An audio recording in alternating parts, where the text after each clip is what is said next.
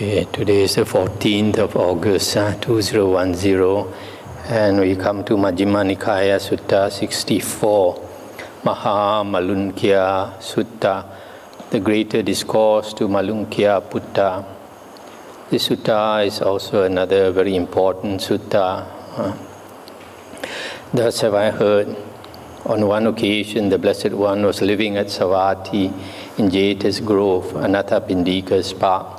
There he addressed the monks thus, "Monks, Venerable Sir," they replied. The Blessed One said, "Monks, do you remember the 5 lower fetters as taught by me?" When this was said, the Venerable Malunkhya Putta replied, "Venerable Sir, I remember the 5 lower fetters as taught by the Blessed One." But Malunkhya Putta, in what way do you remember the 5 lower fetters as taught by me? Venerable Sir, I remember identity view as a lower fetter taught by the Blessed One. I remember doubt as a lower fetter taught by the Blessed One. I remember adherence to rules and observances as a lower fetter taught by the Blessed One. I remember sensual desire as a lower fetter taught by the Blessed One. I remember ill will as a lower fetter taught by the Blessed One. It is in this way, Venerable Sir, that I remember the 5 lower fetters as taught by the Blessed One. And the Buddha said, "Malunkhya Putta, to whom do you remember my having taught these 5 lower fetters in that way? Would not the wanderers of other sects confute you with the simile of the infant? For a young tender infant lying prone does not even have the notion identity, so how could identity view arise in him? Yet the underlying tendency to identity view lies within him.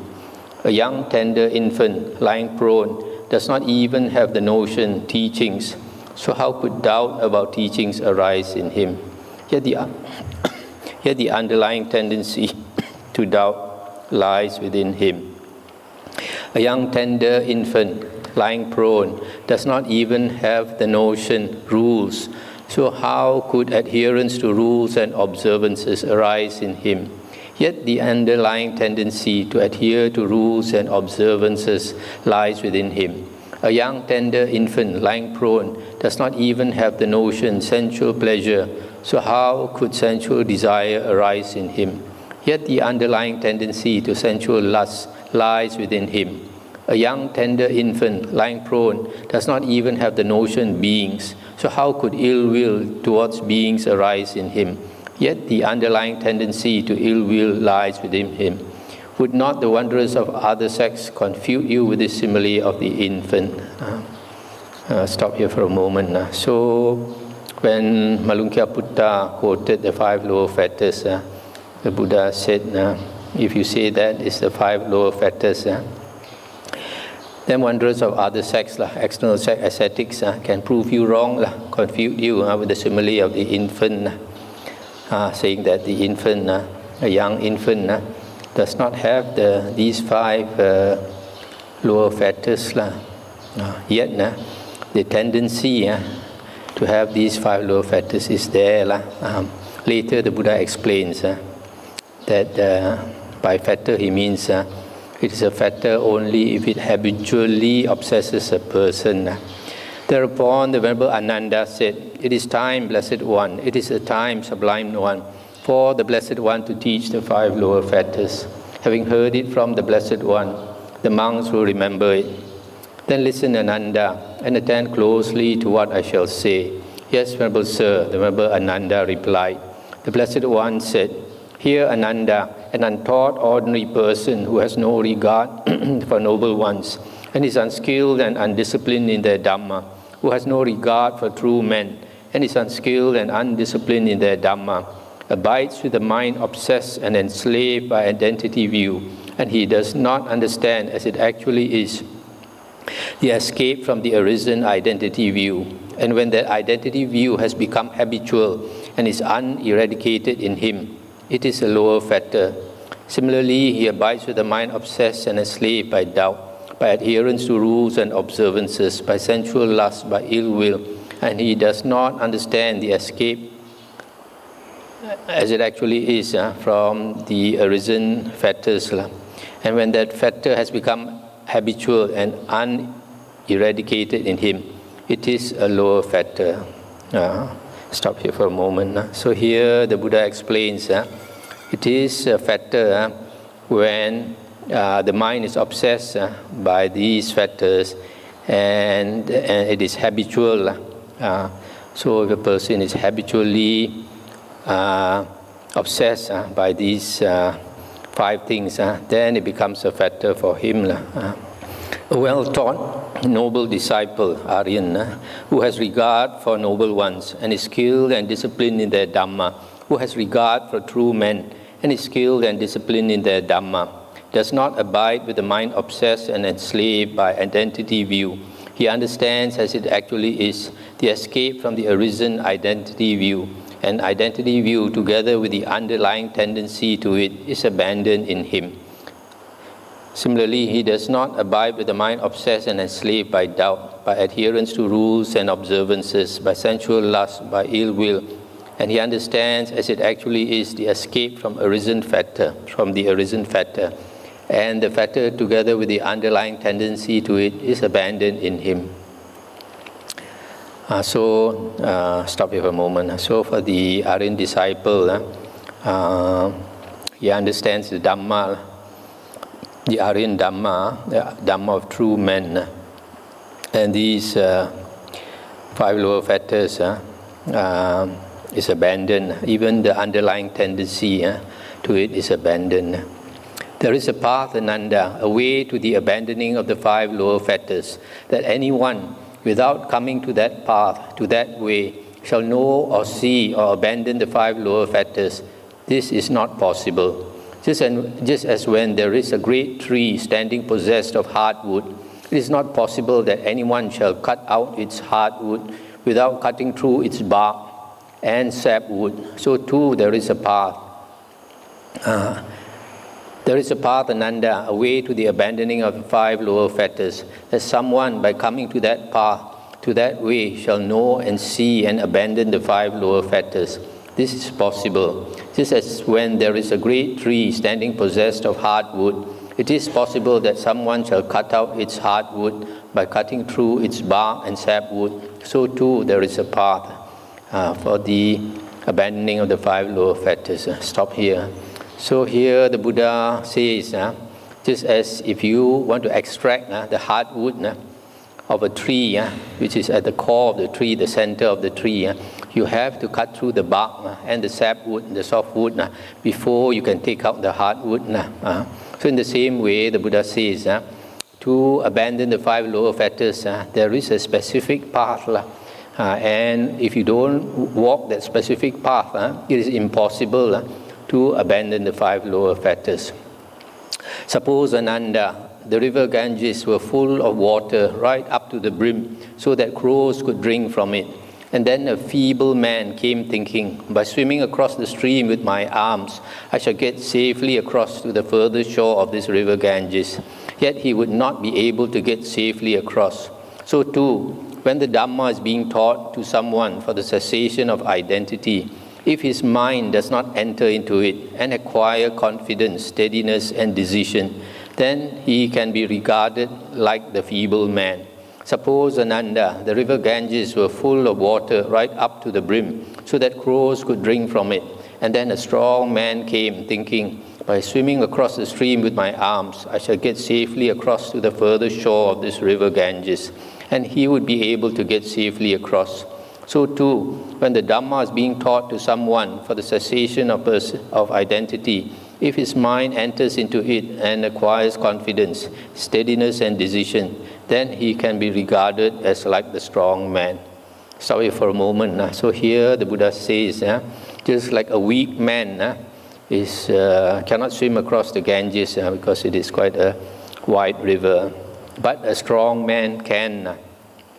So in the same way, the Buddha says, when the Dhamma is taught, if a person does not pay full attention and if the mind does not enter into it and acquire confidence, steadiness, and decision, then he can be regarded like the feeble man. He cannot achieve what he aims to do. Whereas the other person If he listens to the Dhamma and the mind enters into it and acquires confidence, steadiness and decision, then he can be regarded like the strong man who can swim across the river. So listening to the Dhamma with careful attention, full attention, and understanding the Dhamma is very important. And what Ananda is the path, the way to the abandoning of the 5 lower fetters. Here, with seclusion from objects of attachment, with the abandoning of unwholesome states, with the complete tranquilization of bodily inertia, quite secluded from sensual pleasures, secluded from unwholesome states, a monk enters upon and abides in the first jhana, which is accompanied by applied and sustained thought, with delight and pleasure born of seclusion.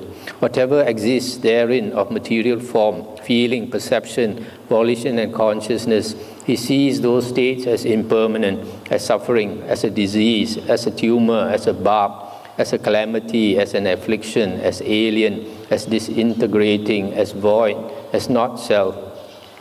He turns his mind away from those states and directs it towards the deathless element thus. This is the peaceful, this is the sublime, that is the stilling of all volitions, the relinquishing of all attachments, the destruction of craving, dispassion, cessation, nibbana. Standing upon that, he attains the destruction of the taints. But if he does not attain the destruction of the taints, then because of that desire for the Dhamma, that delight in the Dhamma, with the destruction of the 5 lower fetters, he becomes one due to reappear spontaneously in the pure abodes, and there attain final Nibbana, without ever returning from that world. This is the path, the way to the abandoning of the 5 lower fetters. Stop here for a moment. So here, the path which is absolutely necessary to the abandonment of the 5 lower fetters starts with the first jhana. The Buddha says when a person attains the first jhana, then he can see that the 5 aggregates, basically the body and the mind, are impermanent, suffering, a disease, a tumor, a barb, a calamity, etc. Then he becomes dispassionate and relinquishes all craving towards the body and the mind, basically the self. Then only he can attain Nibbana. And if he does not, then because of the understanding of the Dhamma, he will become an anagamin and be reborn in the Suddhavasa heavens, the pure abodes, and from there attain Nibbana. Again, with the stilling of applied and sustained thought, a monk enters upon and abides in the second jhana. Again, with the fading away as well of delight, a monk enters upon and abides in the third jhana. So this second jhana also is the path to the abandoning of the 5 lower fetters. The third jhana also is the path to the abandonment of the 5 lower fetters. Again, with the abandoning of pleasure and pain, a monk enters upon and abides in the fourth jhana, which has neither pain nor pleasure and purity of mindfulness and equanimity. Whatever exists therein of material form, feeling, perception, volition, and consciousness, he sees those states as impermanent, as suffering, etc. He turns his mind away from those states and directs it towards the deathless element. This again is the path, the way to the abandoning of the 5 lower fetters. Again, with the complete surmounting of perceptions of form, with the disappearance of perceptions of sensory impact, with non-attention to perceptions of diversity, where the space is infinite, a monk enters upon and abides in the base of infinite space. Whatever exists therein of feeling, perception, volition, and consciousness, he sees those states as impermanent, as suffering, etc. He turns his mind away from those states and directs it towards the deathless element. This again is the path, the way to the abandoning of the 5 lower fetters. Again, by completely surmounting the base of infinite space, aware that consciousness is infinite, a monk enters upon and abides in the base of infinite consciousness. Similarly, whatever exists therein of feeling, perception, volition, and consciousness, he sees those states as impermanent, as suffering, etc., and turns his mind away from those states. This is the path, the way to the abandoning of the 5 lower fetters. Again, by completely surmounting the base of infinite consciousness, aware that there is nothing, a monk enters upon and abides in the base of nothingness. Whatever exists therein of feeling, perception, volition, and consciousness, he sees those states as impermanent, as suffering, as a disease, etc. He turns his mind away from those states and directs it towards the deathless element. Standing upon that, he attains the destruction of the taints. But if he does not attain the destruction of the taints, then because of that desire for the Dhamma, that delight in the Dhamma, with the destruction of the 5 lower fetters, he becomes one due to reappear spontaneously in the pure abodes, and there attain final Nibbana without ever returning from that world. This is the path, this is the way to the abandoning of the 5 lower fetters. And Malunkyā put this Venerable Ananda said, Venerable Sir, if this is the path, the way to the abandoning of the 5 lower fetters, then how is it that some monks here are said to gain liberation by mind and some are said to gain liberation by wisdom? And the Buddha said, the difference here, Ananda, is in the faculties, I say. That is what the Blessed One said. The Venerable Ananda was satisfied and delighted in the Blessed One's words. So this last part, the Buddha confirms that there are 2 types of liberation. One is liberation by mind, and another one is liberation by wisdom. But basically they are the same. It is not that the method is different. The method is, both are the same. That is basically the Noble Eightfold Path. But the difference, why one gains liberation by mind, another one gains liberation by wisdom, the Buddha says, is because there's a difference in their faculties. You find from the sutta that those arahants who were liberated during meditation, like the Buddha himself, they are said to be liberated by mind. And there are 2 suttas which talks about the 2 types of arahants. One sutta says there is an arahant liberated by mind. Later I can give you the sutta reference. There's one liberated by mind and the other is liberated by wisdom. And there is another sutta that says there are 2 types of arahants. One who is 2 ways liberated or both ways liberated, and another one is liberated by wisdom. So this means the monk who is liberated by mind is also the monk who is 2 ways liberated. When a monk is 2 ways liberated, it means he is liberated by mind and by wisdom. Because without wisdom, you cannot attain liberation. It's just that liberation by mind, actually from the suttas we find, are those who meditate using the strength of mind. They meditate, and then after that, they attain enlightenment like the Buddha. And there are others, like Venerable Sariputta. He was listening to a discourse by the Buddha. And during the hearing of the discourse, he understood, and he became arahant, became liberated. So this liberation by wisdom is not during meditation. But somebody like Venerable Sariputta, you can see in Majjhima Nikaya, Sutta 111, he has all the jhanas. All the jhanas. It's not that people who are liberated by wisdom do not have jhanas. There is a commentarial idea. A lot of things in the commentaries contradict the suttas. So here from this sutta, what is very important is that to attain the abandoning of the 5 lower fetters. When you abandon the 5 lower fetters, you become an anagamin, a 3rd fruit Arya. So here you can see, without the jhanas mentioned here, it is impossible to abandon the 5 lower fetters and become an anagamin.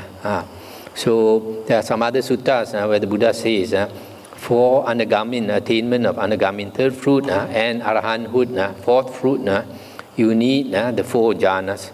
Perfect samadhi, perfect concentration in the Buddha's teachings are the 4 jhanas. And for the others, like Sakadagamin, the 2nd fruit, you don't need perfect concentration. You don't need the 4 jhanas, but you may need you may need to get the 1st jhana or the 2nd jhana or the 3rd jhana before you can become a Sakadagamin. But for the third and fourth, you need 4 jhanas.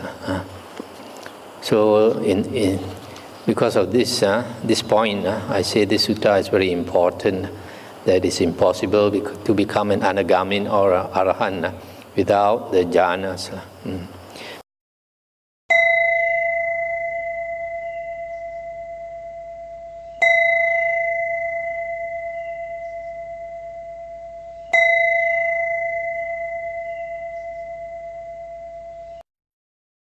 Now we come to Sutta 65, Padali Sutta.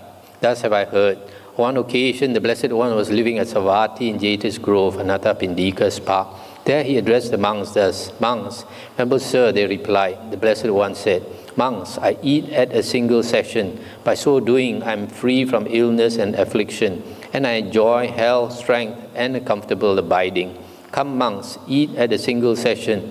By so doing, you too will be free from illness and affliction, and you will enjoy health, strength, and a comfortable abiding."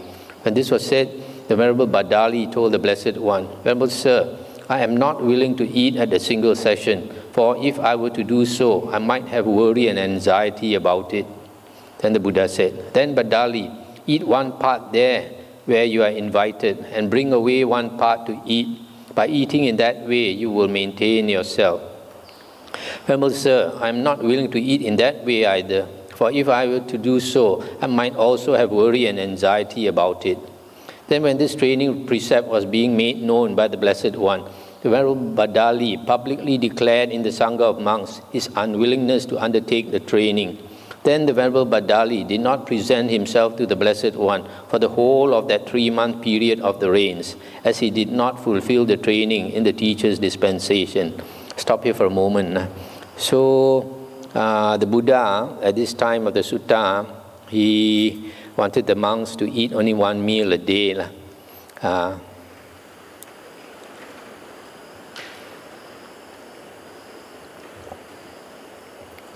And you can see from here, the Buddha says he eats at a single session or a single sitting, and eats 1 meal a day, and he's healthy.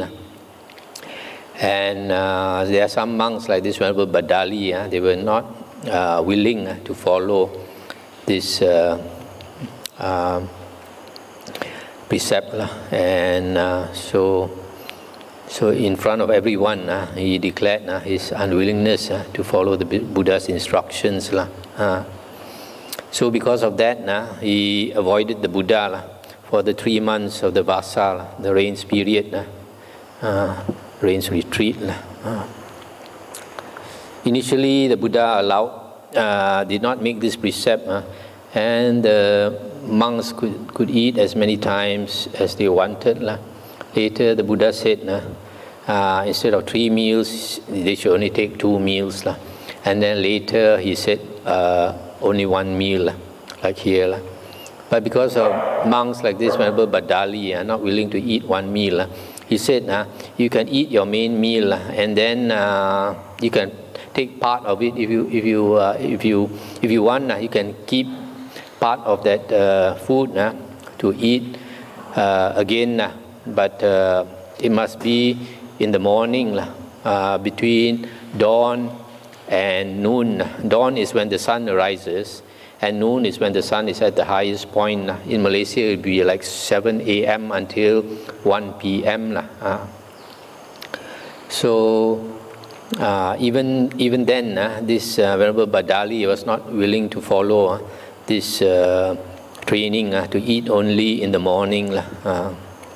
Now on that occasion, a number of monks were engaged in making up a robe for the Blessed One, thinking, with his robe completed at the end of the 3 months of the rains, the Blessed One will set out wandering. Then the Venerable Badali went to those monks and exchanged greetings with them. And when this courteous and amiable talk was finished, he sat down at one side. When he had done so, they said to him, "Friend Badali, this robe is being made up for the Blessed One. With his robe completed at the end of the 3 months of the rains, the Blessed One will set out wandering. Please, friend Badali, give proper attention to your declaration. Do not let it become more difficult for you later on." Stop here for a moment. So here, these monks were very good lah. They were very considerate. They told Venerable Badali, please, friend, don't make things difficult for you later on. In other words, they are hinting to him to go and apologize to the Buddha. Otherwise, this will be an obstruction for him later. If he still wants to continue as a monk, this will be a big obstruction. Yes, friends, he replied. And he went to the Blessed One. And after paying homage to him, he sat down at one side and said, Venerable Sir, a transgression overcame me, in that like a fool, confused and blundering, when the training precept was being made known by the Blessed One, I publicly declared in the Sangha of monks my unwillingness to undertake the training. Venerable Sir, may the Blessed One forgive my transgression, seen as such, for the sake of restraint in the future. And the Buddha said, surely, Badali, a transgression overcame you, in that like a fool, confused and blundering, when the training precept was being made known by me, you publicly declared in the Sangha of monks your unwillingness to undertake the training. Badali, this circumstance was not recognized by you. The Blessed One is living at Savatthi, and the Blessed One will know me thus. The monk named Badali is one who does not fulfill the training in the teacher's dispensation. This circumstance was not recognized by you. Also, this circumstance was not recognized by you. Many monks who have taken up residence at Savatthi for the rains, and they too will know me thus. The monk named Badali is one who does not fulfill the training in the teacher's dispensation. This circumstance too was not recognized by you. Also, this circumstance was not recognized by you. Many bhikkhunis have taken up residence at Savatthi for the rains.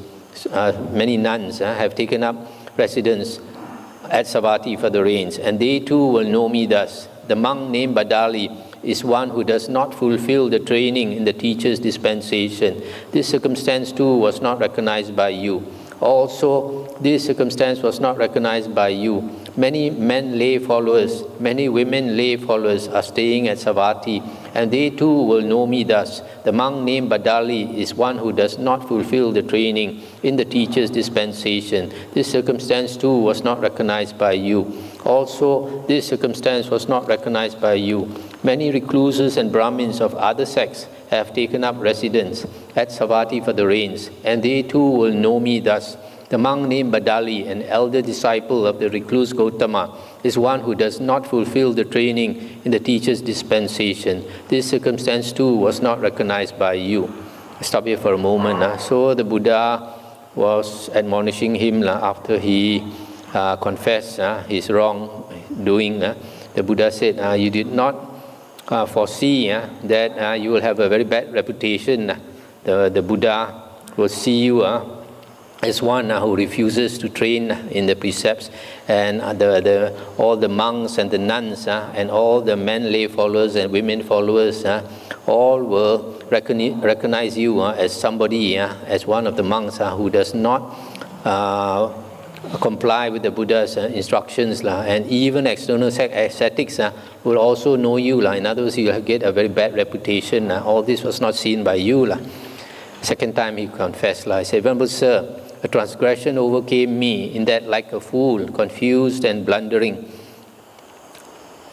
when the training precept was being made known by the Blessed One, I publicly declared in the Sangha of monks my unwillingness to undertake the training. Venerable Sir, may the Blessed One forgive my transgression, seen as such, for the sake of restraint in the future.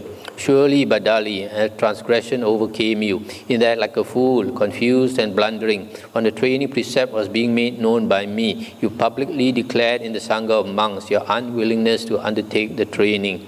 What do you think, Badali? Suppose a monk here were one liberated in both ways. And I told him, come monk, be a plank for me to walk across the mud. Would he walk across himself, or would he dispose his body otherwise, or would he say no? No, Venerable Sir. Stop here for a moment. So here, the Buddha, when he confessed the second time, the Buddha still did not accept. The Buddha said, suppose there were an Arahant liberated in both ways. That means mind liberated Arahant. And I told him, sleep in the mud for me to walk across your body so that my feet don't get dirty. Would this Arahant refuse to do so and walk across himself? Or would he turn his body another direction? Or would he say no? And then Venerable Badali said no. In other words, he knows when the Buddha will ask the Arahant to even sleep in the mud for him to use as a carpet to walk across, that Arahant will quickly do so. This simile given here, we know, was used by later monks to create the story of the Dipankara Buddha. Remember this story? They say long time ago, the Buddha, the Bodhisattva, was ascetic by the name of Sumedha. And he, at that time, this ascetic Sumedha, he met the Buddha Dipankara. And the Buddha Dipankara was so, how do you say, awesome. So he was so impressed by the Buddha Dipankara that he willingly lay in the mud for the Dipankara Buddha to step across his body, to walk across the mud. And then according to this story, after that, he altogether he met 24 Buddhas before he became the Buddha Sakyamuni. You can see that story was extracted from here. But that story is a false story. It was created by later monks. So in the Suttas, the Buddha said he looked into the past. Whole night he didn't sleep. He looked throughout the night and he looked back 91 world cycles. He said he only saw 6 Sammasambuddhas. There's no such thing as 24 or 28 or 88 Buddhas. It's only 6 Buddhas in the Suttas. There's a lot of wrong views being taught nowadays. So unless you are familiar with the Suttas, you don't know all this. So then the Buddha continued. What do you think, Badali? Suppose a monk here were one liberated by wisdom. And then I told him, come monk, be a plank for me to walk across the mud. Would he walk across himself, or would he dispose his body otherwise, or would he say no? Again, Venerable Badali said no. Similarly, the Buddha quoted the body witness, Kaya Sakin, one attained to view, Ditipata, one liberated by faith, Sada Vimutta, Dhamma follower, faith follower. And I told him, come monk, be a plank for me to walk across the mud. Would he walk across himself, or would he dispose his body otherwise, or would he say no? No, Venerable Sir. So here the Buddha is talking about all the various types of Arya. If a person has become an Arya, he has unshakable faith in the Buddha. He worships the Buddha. And if the Buddha were to ask him to sleep in the mud for the Buddha to use as a carpet to walk across, he would not hesitate. What do you think, Badali?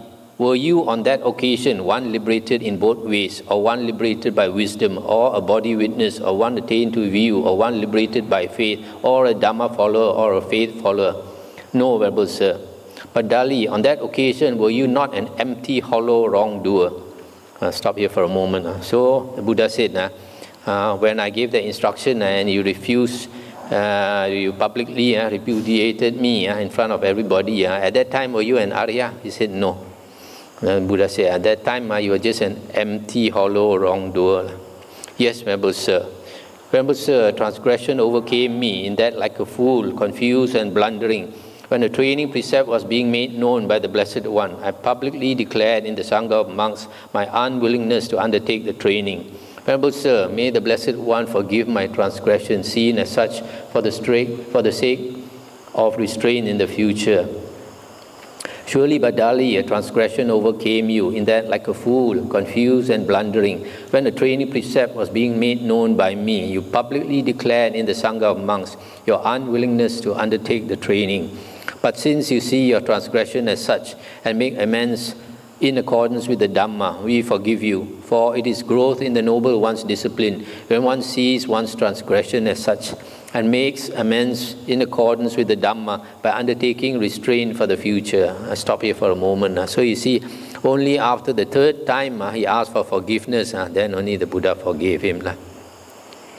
Here, Badali, some monk does not fulfill the training in the teacher's dispensation. He considers thus, suppose I were to resort to a secluded resting place, the forest, or the root of a tree, or a mountain, or a ravine, or a hillside cave, a charnel ground, a jungle thicket, an open space, a heap of straw. Perhaps I might realize a superhuman state, a distinction in knowledge and vision worthy of the Aryans, noble ones. He resorts to some secluded resting place. While he lives there, thus withdrawn, the teacher censures him. Wise companions in the holy life who have made investigation censure him. God censure him, and he censures himself. Being censured in this way by the teacher, by wise companions in the holy life, by gods and by himself, he realizes no superhuman state, no distinction in knowledge and vision worthy of the noble ones. Why is that? That is how it is with one who does not fulfill the training in the teacher's dispensation. Stop here for a moment. So here the Buddha is saying, suppose a monk, he wants to meditate very hard. He goes to a secluded place, lives alone, and he practices very hard. But he cannot make any progress. Why? Because he does not fulfill the training. He does not fulfill the training in the sila, moral conduct, the precepts, the concentration and the wisdom.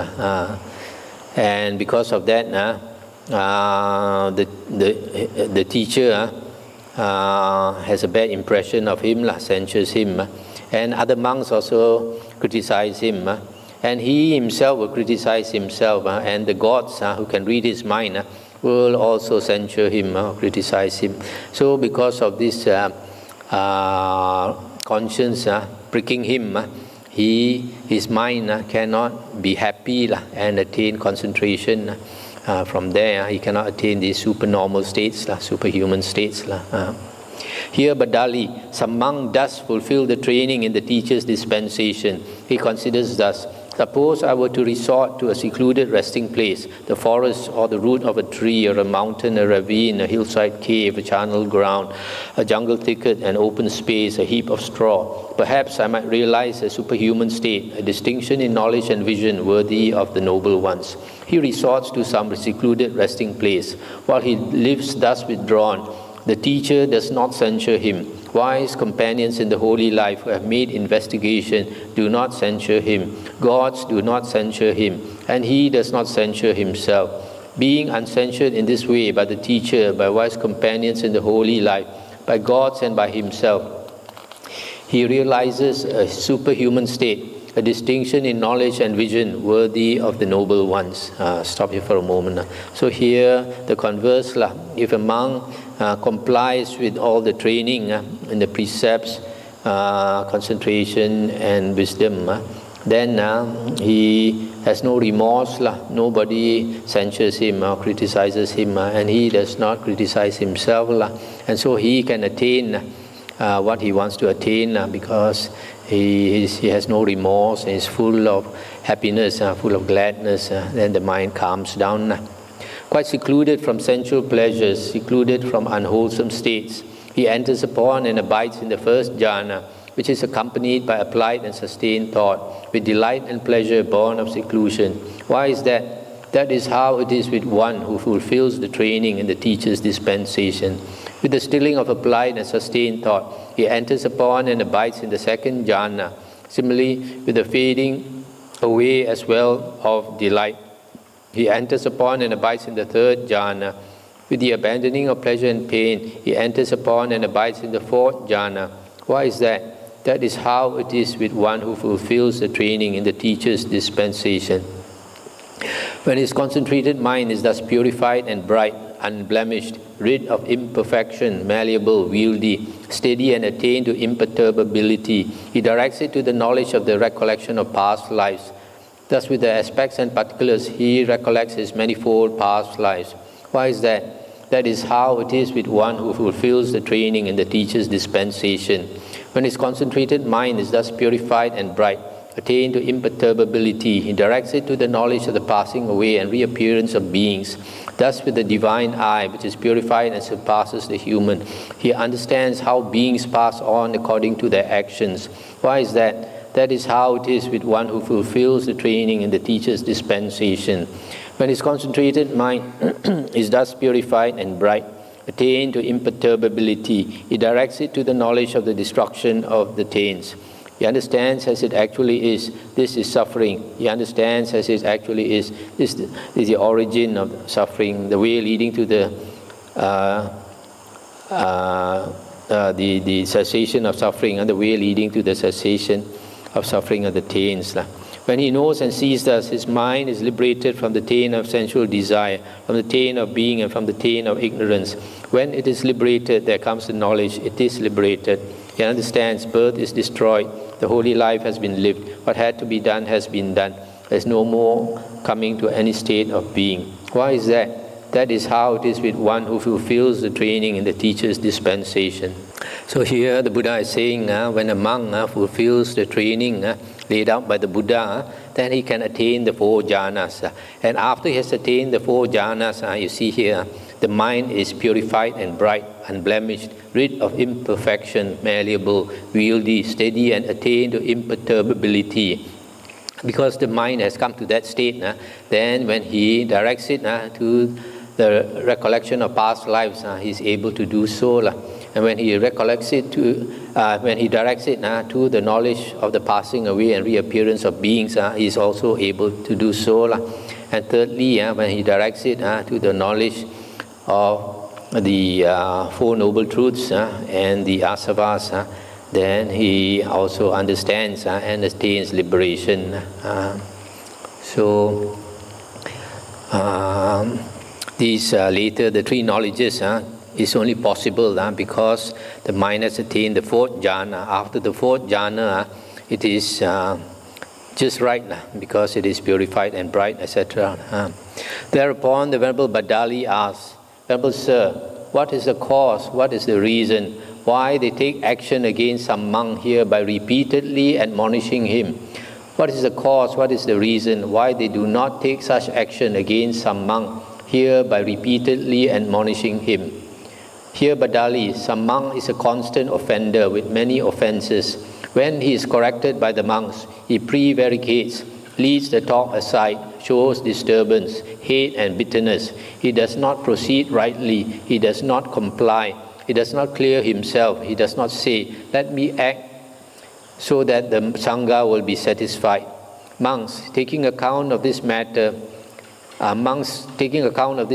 think it would be good if the Venerable Ones examine this monk in such a way that this litigation against him is not settled too quickly, and the monks examine the monk in such a way that the litigation against him is not settled too quickly.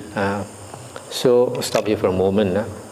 So this monk is not only a constant offender, but when he is advised by other monks to correct his behavior, he prevaricates, he talks about some other things, and he is disturbed, he gets angry, and does not comply with what they say. He does not act in a way that the other monks are happy.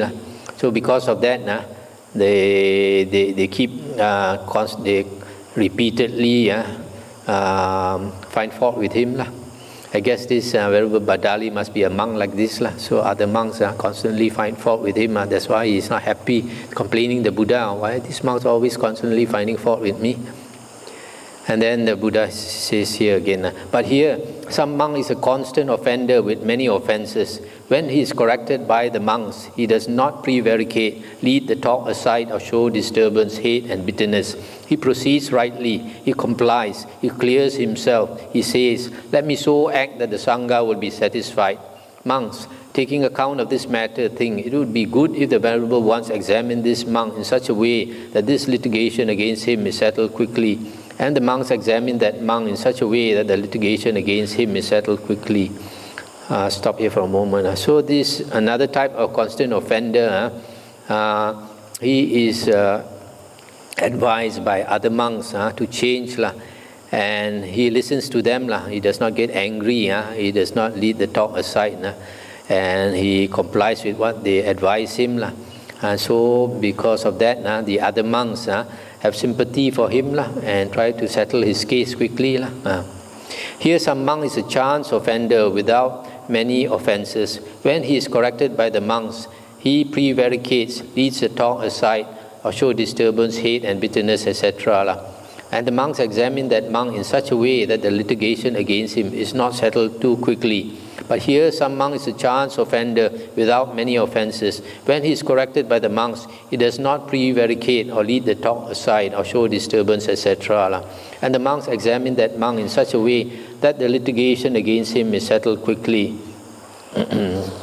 Stop here for a moment. So this one is not a constant offender, but a chance offender. And the other monks, when they advise him to change, if the monk is willing to change, then they sympathize with him and quickly settle his case. But if he is the type who's hard to correct, then they constantly find fault with him. Here some monk progresses by a measure of faith and love. In this case, the monks consider thus.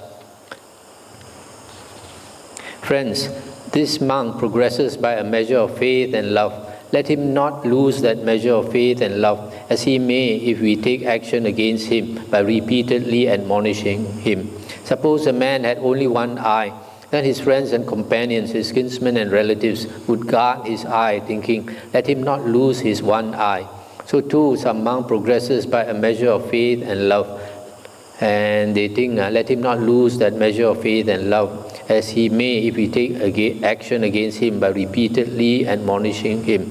This is the cause, this is the reason why they take action against some monk here by repeatedly admonishing him. This is the cause, this is the reason why they do not take such action against some monk here by repeatedly admonishing him. So this last type of monk is new, but he has faith and he has love. So because of that, the other monks sympathize with him. Venerable Sir, what is the cause, what is the reason why there were previously fewer training rules and more monks became established in final knowledge? What is the cause, what is the reason why there are now more training rules and fewer monks become established in final knowledge? Stop here for a moment. So here he's asking why formerly there were less precepts made by the Buddha and there were more arahants. But nowadays there are so many precepts and we have less arahants. And the Buddha said, that is how it is, Badali. When beings are deteriorating and the true Dhamma is disappearing, then there are more training rules and fewer monks become established in final knowledge. The teacher does not make the training rule for disciples until certain things that are the basis for taints become manifest here in the Sangha. But when certain things that are the basis for taints become manifest here in the Sangha, then the teacher makes known the training rule for disciples in order to ward off those things that are the basis for taints. Those things that are the basis for taints do not become manifest here in the Sangha until the Sangha has reached greatness. But when the Sangha has reached greatness, then those things that are the basis for taints become manifest here in the Sangha. And then the teacher makes known the training rule for disciples in order to ward off those things that are the basis for taints. Those things that are the basis for taints do not become manifest here in the Sangha until the Sangha has reached the acme of worldly gain, the acme of fame, the acme of great learning, the acme of long-standing renown. But when the Sangha has reached the acme of long-standing renown, etc., then those things that are the basis for taints become manifest here in the Sangha, and then the teacher makes known the training rule for disciples in order to ward off those things that are the basis for taints. Stop here for a moment. So here the Buddha answers that after some time the Sangha becomes very well established and they become famous and they have reached the peak.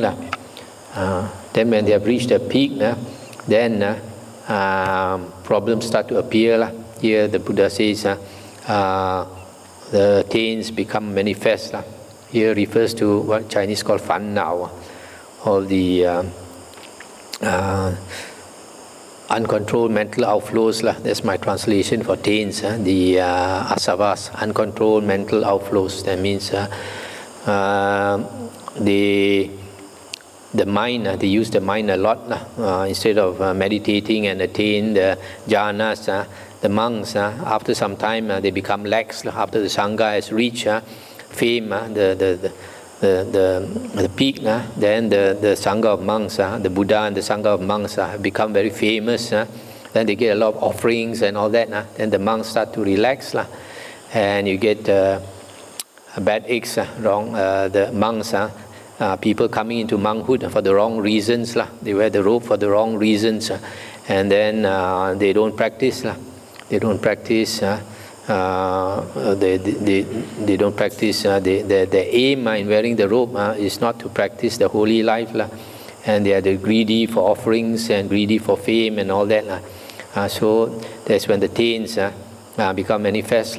All this using their mind too much, and beings are deteriorating, and the true Dhamma starts to disappear, because these monks, instead of practicing, meditating very hard and disciplining their mind and not using their mind in thinking, they start to think a lot, and then they have wrong interpretation of the Dhamma.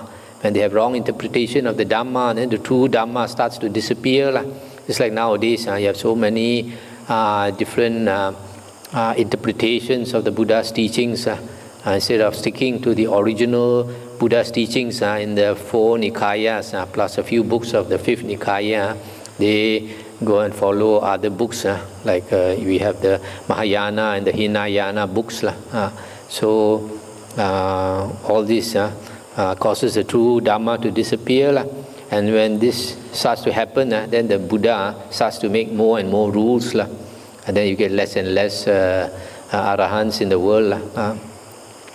And the Buddha said, there were few of you, Badali, when I taught the Dhamma through the simile of the young thoroughbred colt. Do you remember that, Badali? No, Venerable Sir. To what reason do you attribute that? Venerable Sir, I have long been one who did not fulfill the training in the teacher's dispensation.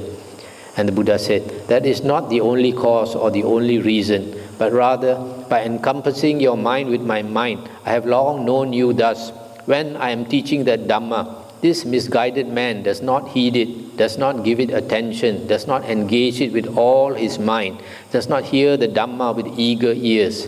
Still, Badali, I will teach you the Dhamma through the simile of the young thoroughbred colt. Listen and attend closely to what I shall say. Yes, Venerable Sir, the Venerable Badali replied.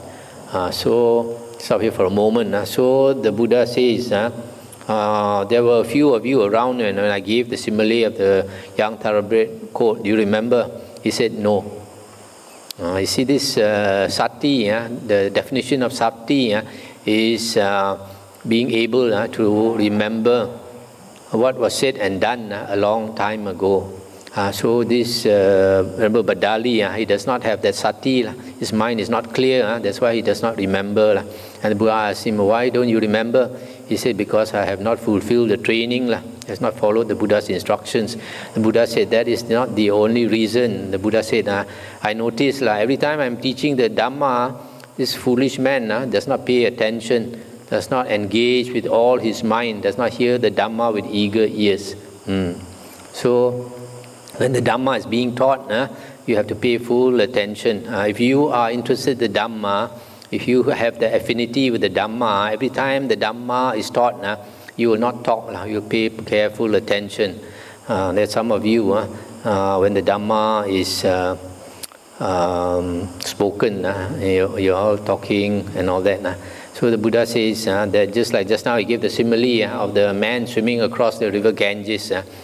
If a man is very strong, he's able to swim across the river Ganges, that is similar to a man when the Dhamma is taught, he pays full attention. And then the feeble man who is not able to swim across the Ganges, for the simple reason when the Dhamma is taught, he is not interested, he does not pay full attention.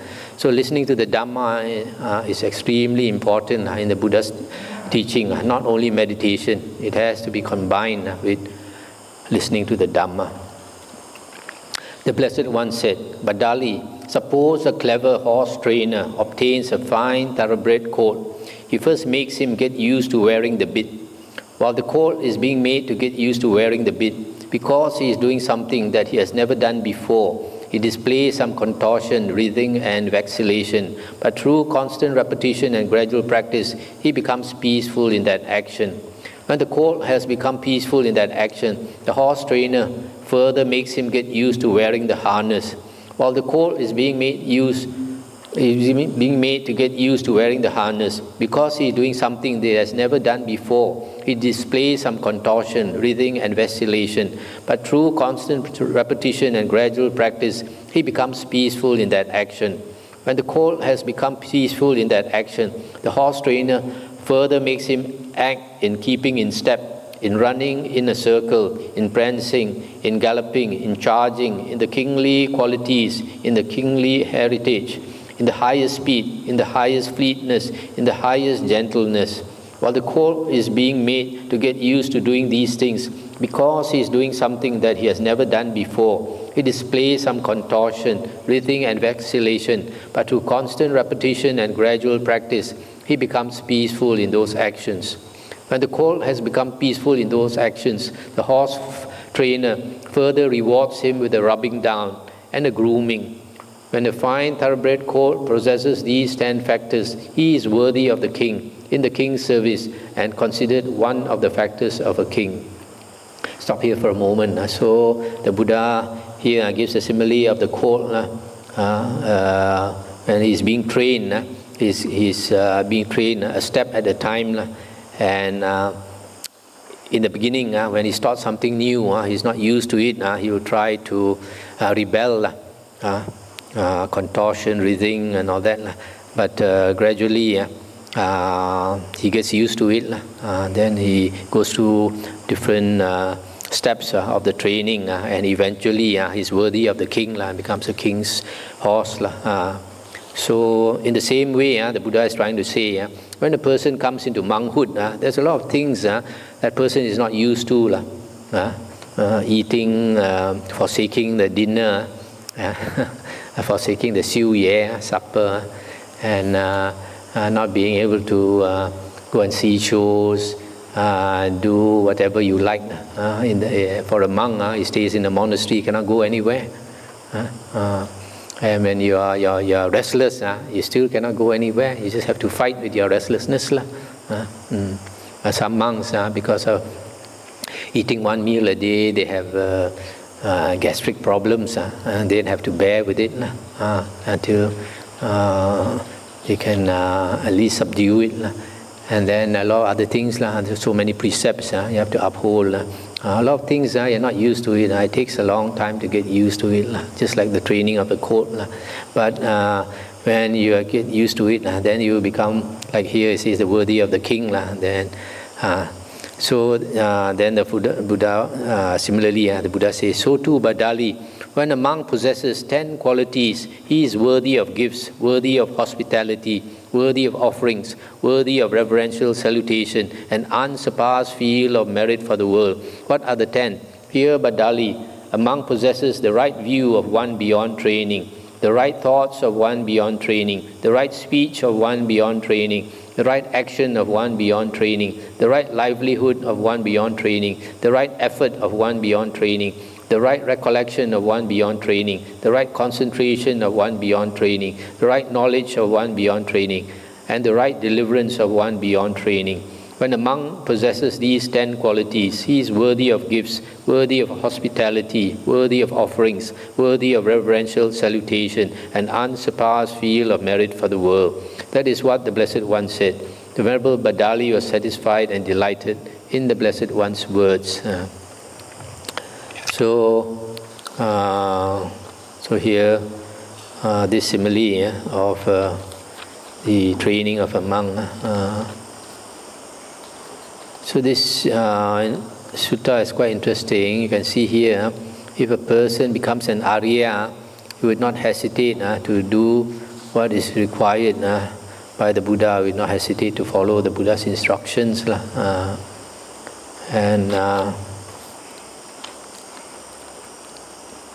So the Buddha says, if a monk follows the Buddha's instructions and practices, and then he can attain the jhanas, and after he attains the jhanas, then he can attain the knowledges, abhinya. Here mentioned 3 knowledges, and from there he can become liberated.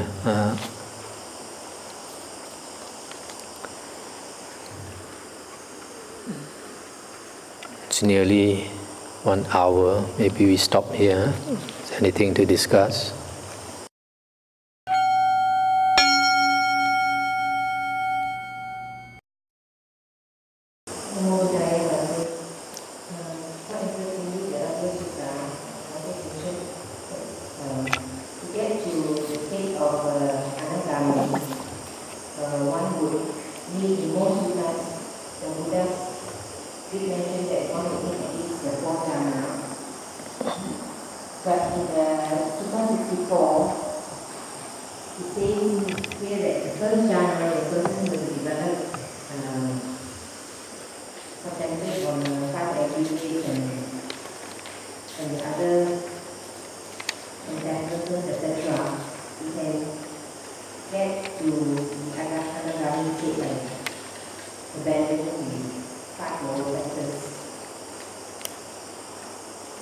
Yes.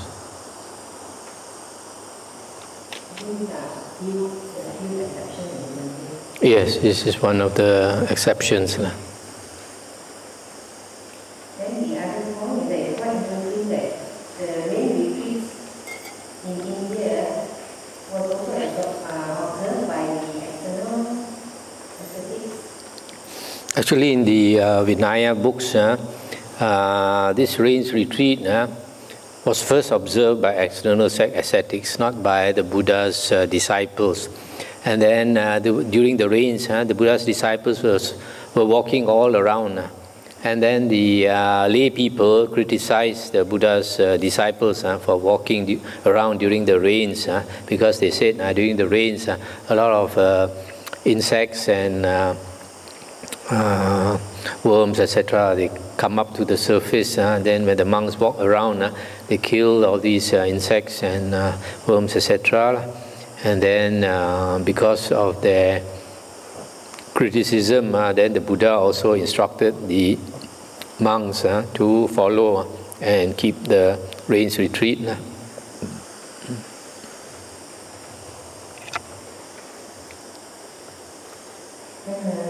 On the Pali seems to be an elder monk. Yes, yes. And looks like they have been undressing all the while, and yet the Buddha is so forbearing and tolerant of him. Yes.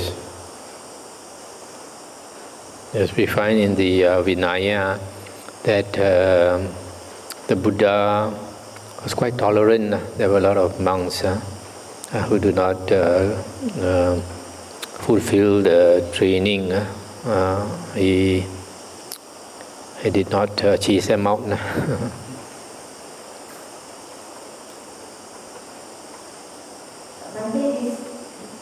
This Badawi did not observe not sleeping in inappropriate hours, so it's not such a big offense or what, because Buddha did not.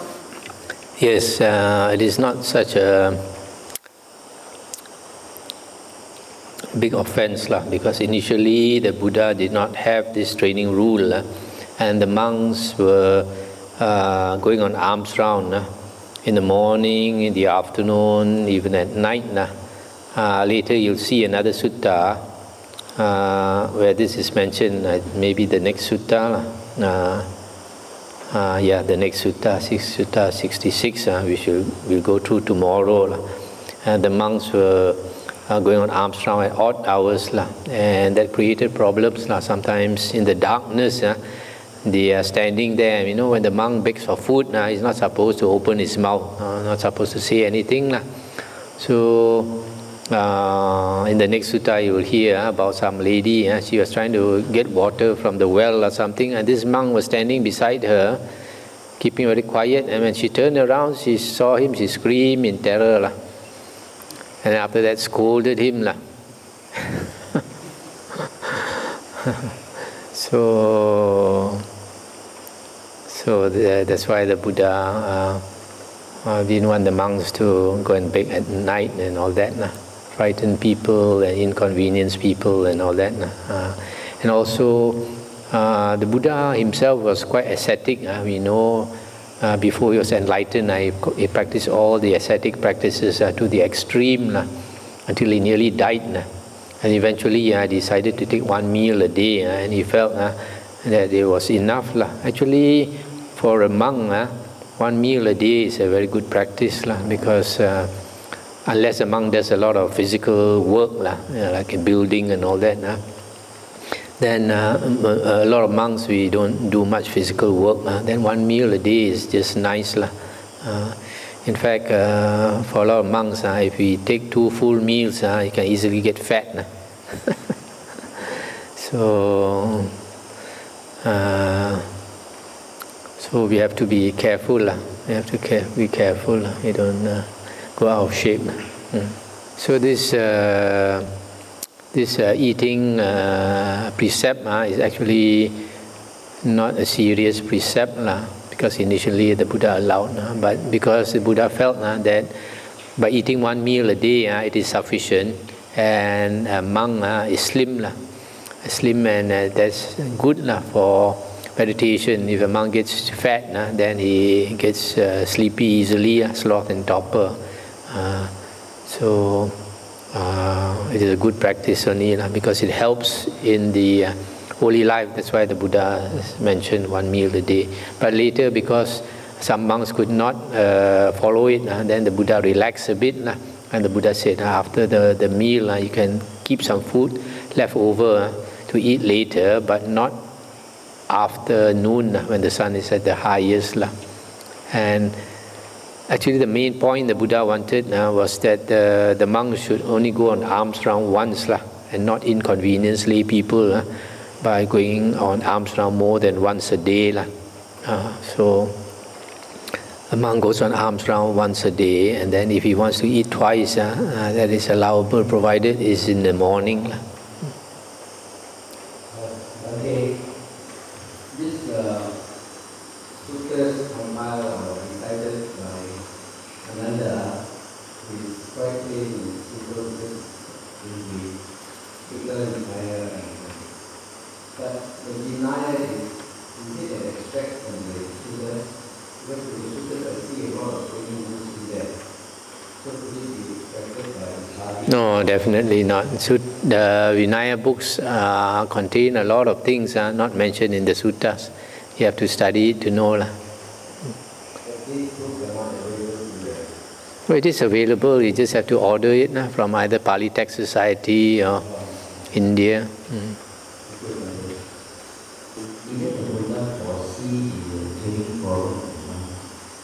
Say again?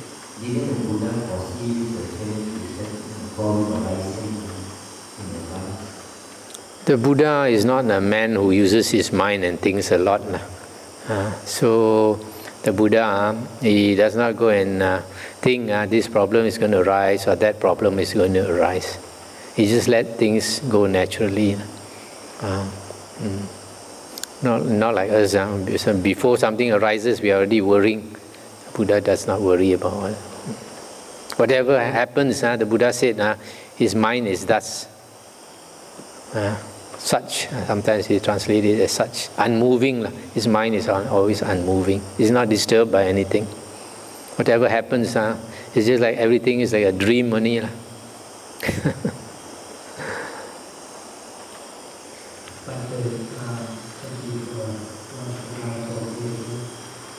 you just please refresh my memory the difference between the lower feathers and the taints?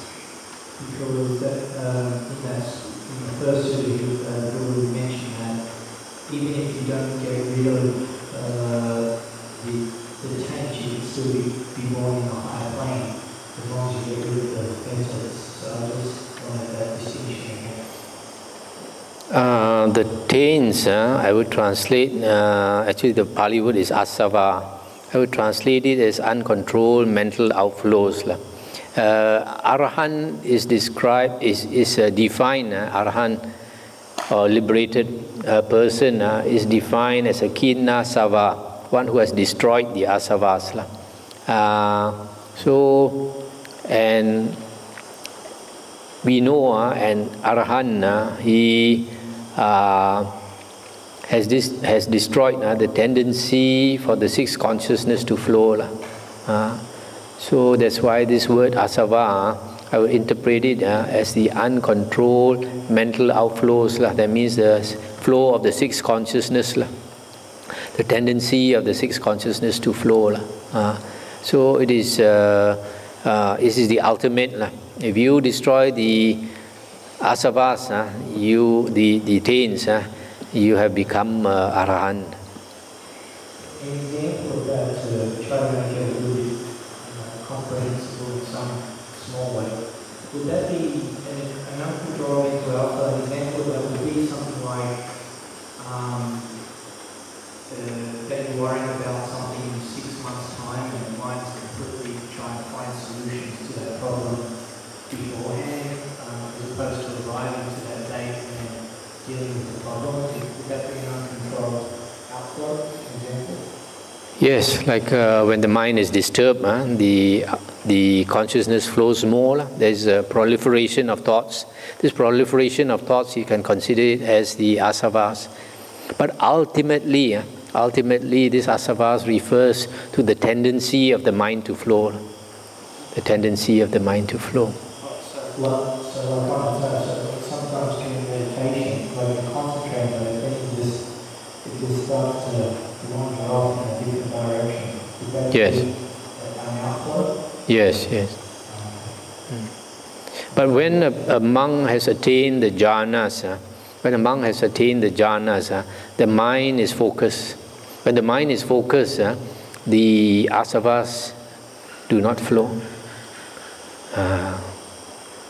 The asavas do not flow in the state of the jhanas, because the mind is focused, concentrated. You are in control of the mind. So if you want to attain liberation, which is basically destruction of the outflows, you must be able to attain the jhanas, because when you attain the jhanas, you stop the outflows for that period you are in that jhana. If you are able to attain jhana for 1 hour, then at least you can stop the asavas for 1 hour. If you can attain for 2 hours, you can stop the asavas for 2 hours. And then only you have hope of permanently cutting off the asavas. If you cannot even cut it off for a short while, you absolutely have no hope of cutting it off permanently. That is why the vipassana meditation without the jhanas